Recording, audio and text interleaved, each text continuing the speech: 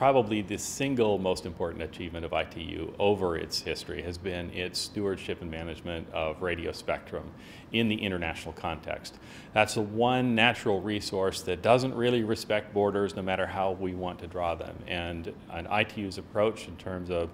working very carefully, diligently, with technical excellence to harmonize with all countries the way spectrum is utilized has contributed really to the explosion of services that we have in the wireless context, and to what we have for broadcasting, what we have for wireless communications, aircraft navigation, a whole host of things that otherwise wouldn't have been possible.